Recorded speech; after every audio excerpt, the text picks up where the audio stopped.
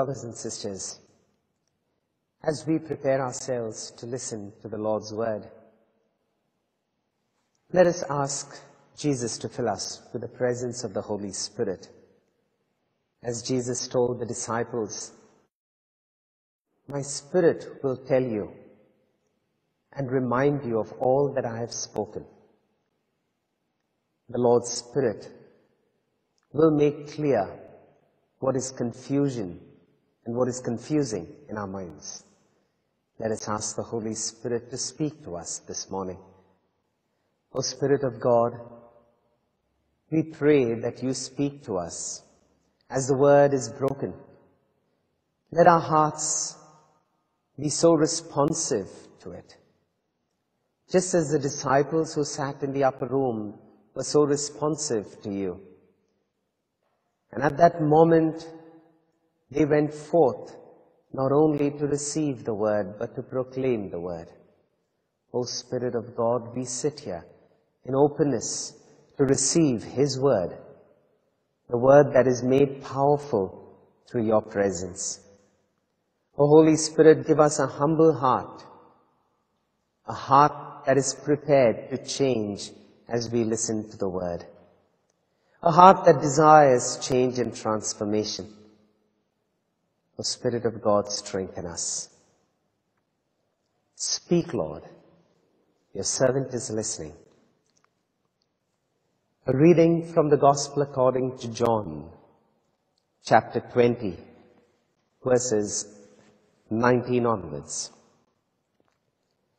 When it was evening on that day, the first day of the week, and the doors of the house where the disciples had met were locked for fear of the Jews, Jesus came and stood among them and said, "Peace be with you." After he said this, he showed them his hands and his side. Then the disciples rejoiced when they saw the Lord. Jesus said to them again, "Peace be with you. As the Father has sent me, so I send you." When he had said this, he breathed on them and said to them, "Receive the Holy Spirit."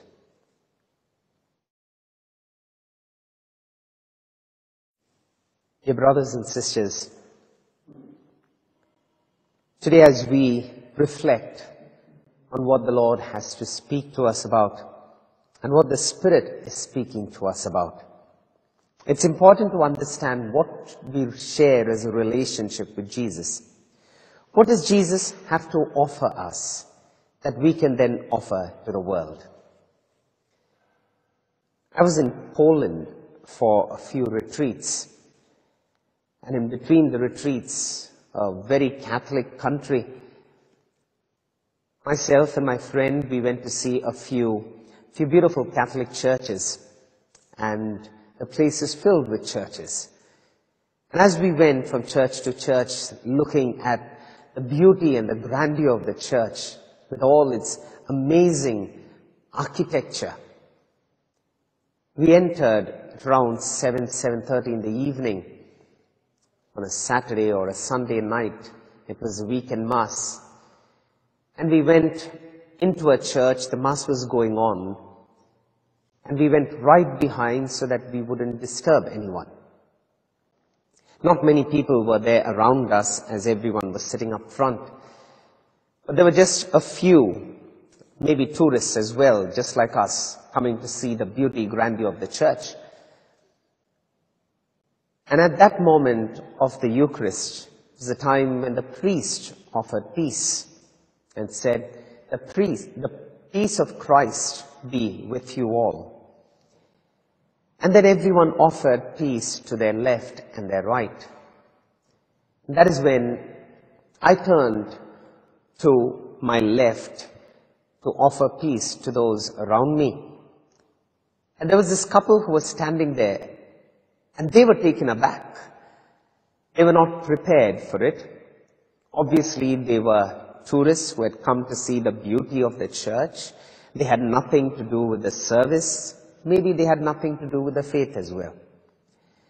And as I offered peace, immediately they put their hands up and looked at me, and in the English that they knew, they said, no, we are not part of it. And I found that very, very striking. As I was offering peace, it's not something that people don't want, people don't like. But when I was offering peace, their first reaction turned out as, we are not part of this. We are not part of this. It's like saying, we don't want that peace. Well, the peace that I was offering wasn't the peace that came from me. And that is what it was for all of us in that church. Even if I wasn't a part of the Eucharistic celebration at that moment, but still, the peace that the priest gave from the altar was the peace of Jesus. And that peace is what is being shared amongst the people as well. And what I was offering to them wasn't the peace that I created. It was the peace that I received.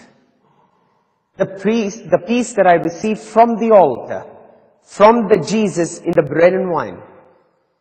And that peace is what we share with those around us. But for those whom the beauty and the grandeur were all that they were there for, that peace didn't make any meaning. Dear friends, Jesus looked at the disciples and he said, peace be with you. My peace I give you. Just as the Father sent me, so I send you to give peace. It started from the time when the angels in Luke chapter 2 verse 14 cried out and said, glory to God in the highest, and peace to his people on earth. Everything about Jesus was this peace that he was bringing down. There were people who were so disturbed, so anxious, just like you and I. When we let Jesus be born into our lives, when we have an encounter with Jesus, it is an encounter of peace. Just as it was for these disciples, they encountered peace again. The word says, the disciples rejoiced.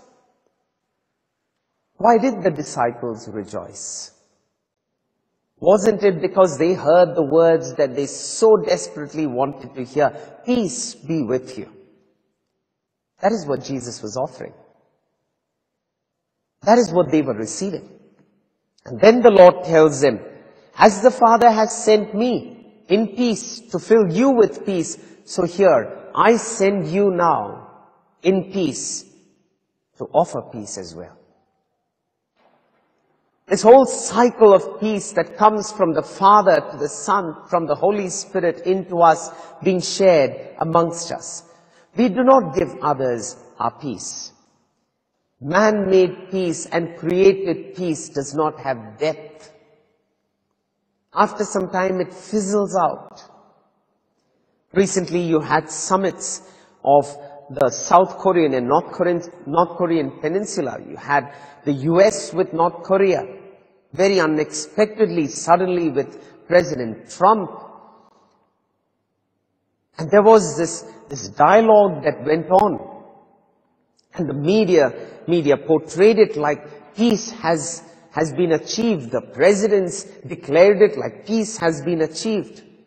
But everyone knows there's an underlying tension that is always there, because this is humanly created peace. Today the world is seeking peace. Everyone is seeking for peace. Peace is not a taboo word. Everyone loves the word peace. Everyone claims to be seeking peace. But from where? From whom? We are seeking peace from the world. We are seeking peace from people. But the world and the people are imperfect. The imperfections are so obvious, so clear. And all those imperfections will ultimately lead to the whole concept of peace breaking down. I remember coming across a family. The husband and wife told me how they were struggling with relationships that they have amongst their own siblings. And there's been a lot of tension, a lot of fights, a lot of disagreements because of the property, of how much one brother got, how much the other sister got. And so they all sat together, got a few elders in their families, got the lawyer, saw their parents' will read out. And then there was a discussion that went on for hours together, days together. And ultimately, they found a solution in inverted commas. They thought that they found peace at last. That one will not fight against the other. One will not seek for more of the property than the other. But that peace was not for long. A few weeks later, one of the brothers got upset again. One of the sisters got upset that the brother was upset again. And suddenly all hell broke loose. The fight was far worse than it was before. Where did that peace go? Peace that doesn't come from Christ, peace that is not received from above, will not last long. Peace that doesn't come from Jesus doesn't have depth. And that is why the scriptures would tell us in Colossians chapter 3, verse 15, let peace rule in your hearts. Which peace? The peace of God. The word says, let the peace of Christ rule in your hearts, to which indeed you were called in the one body. The peace of Christ, let it rule in your heart. That is when you can become one body, different in different natures amongst your brothers, your sisters around you. But that peace comes in, the peace of Christ comes in only, that peace remains only because it is the peace of Christ. We read in Hebrews chapter 12, verse 14. Hebrews chapter 12, verse 14. Make every effort to live in peace with the other. Hebrews chapter 12, verse 14.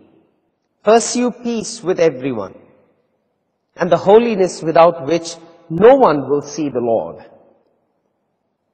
No one will see the Lord. No one will have lasting peace. No one will have lasting joy if we do not pursue peace with everyone in holiness. That holiness comes from God. It comes from Christ. The peace that Jesus is offering, that peace contains that holiness. And that is what we seek. That is why we see in the life of St. Paul. St. Paul was a person who was knowledgeable. He was very well educated by some very important personalities like Gamaliel. He had knowledge. He was a Jew. He knew the scriptures. But did Paul have peace? Wasn't peace missing in Paul's life? And that is why when even Stephen was being stoned to death, Paul didn't have a problem. Paul could watch a bloodbath going on, and Paul didn't feel anything was wrong in it. He had knowledge. He had position. He had status. But where is peace? It takes that experience with Jesus for Paul to know peace. In Acts chapter 9, when Paul is on his way to persecuting the Christians, a man who is knowledgeable, a man who has high position and status in society. Here now he is on his way for what? For violence, hatred, anger, suppression, oppression. But on his way, he has that beautiful experience with Jesus. The Lord knocks him off from his horse, his high pedestal, something that all of us have to be knocked from for, in order to be filled with peace. But the Lord knocked him down, and there he would have that beautiful experience with Jesus. The vision of the Lord and the experience of Jesus. The peace of Jesus filling his heart. It changed the man. He was blind. Till that time he had knowledge. He could read scripture. He had knowledge. He had his senses. But he barely had peace. Now here, he's blind. But he has peace. He has found the Prince of Peace at last. He has now known peace. The Paul we see before Acts chapter 9 and the Paul after Acts chapter 9 is a clear sign and an example for us of one who has known Christ as the source of peace. Dear brothers and sisters, who do we know as the source of our peace? Dear brothers and sisters, who do we know as the source of our peace? Is it Christ or is it man-made? Am I looking to use my intellectual capabilities and my amazing capabilities of bringing around a solution in people's lives as the source of my peace? Like a person once asked Jesus, Lord, tell my brother to share my father's property with me. The Lord said, who made me a judge over these material things of yours? You're looking for peace there. Find peace in Jesus. Find peace in the Lord. In Philippians chapter 4, verse 7, St. Paul speaks, and the peace of God, which surpasses all understanding, will guard your hearts and your minds in Christ Jesus. When will this peace remain in us? When it is peace from Christ. Not peace just because someone else stood as a mediator. Even if it be a priest or it be an elder in your community, your peace doesn't come because a priest stood as a mediator or an elder or a counselor stood as a mediator. Your peace comes and your peace is guarded when that peace comes from Christ. That is why St. Paul would say, a man who has understood where his peace comes from, the peace of God which surpasses all understanding, it will guard your hearts and your minds in Christ Jesus. He is the source of that peace. It is from Him that we receive that peace. So beautifully said by the psalmist in Psalm 29, verse 11. In Psalm 29, verse 11, the psalmist speaks about the Lord who blesses with peace. May the Lord give strength to His people, and may the Lord bless His people with peace. May the Lord strengthen, may the Lord bless with peace. Not anything that comes from the world. The couple who was there in that church along with us, we were there to see the beauty and the grandeur of the church. They were there to see the beauty and the architecture of the church. But that is not what was being celebrated there. That is not what that church was all about. That church was about the Prince of Peace. But as tourists, we can come, we can watch what is there, the architecture, and give a critical evaluation of that. But that is not the essence. That is not the essence of that church. That is not the essence of that faith. The essence of that church and the essence of the faith is Christ and the peace that He offers. No wonder these apostles were so filled and so satisfied after being so empty and dry and desolate, when the Lord came amongst them and said, peace be with you. Peace I give you, not like the world offers peace. But my peace is different, says the Lord. My peace doesn't come from the world. My peace comes from my heart. I don't give like the world gives, for what the world gives, the world will take away. John chapter 14, verse 27. Peace I leave with you. My peace I give you. I do not give you as the world gives. That is not my kind of peace. So do not let your hearts be troubled. Do not let them be afraid. Because I give you my peace. Dear brothers and sisters, today as we are in the presence of Jesus, let us remind ourselves, my peace comes from my God. Today we live in a world where peace is a much talked about topic. It is seeked after. But sadly we also live in a world that is very godless. They're trying to find peace without the presence of the Prince of Peace. We human beings have reached a stage where we believe we can create everything. We have gone on to create artificial clouds, artificial rain. We've been able to create artificial islands. Everything is being created.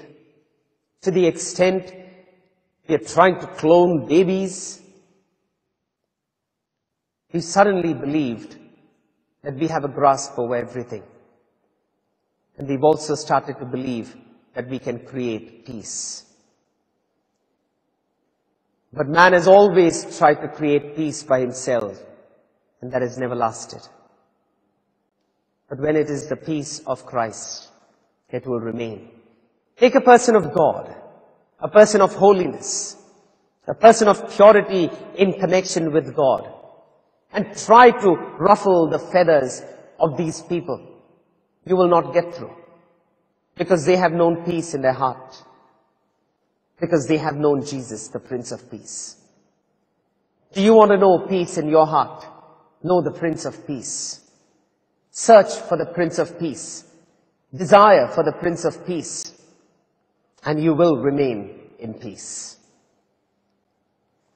Let us close our eyes. And let us thank Jesus for His very presence and His very promise of peace.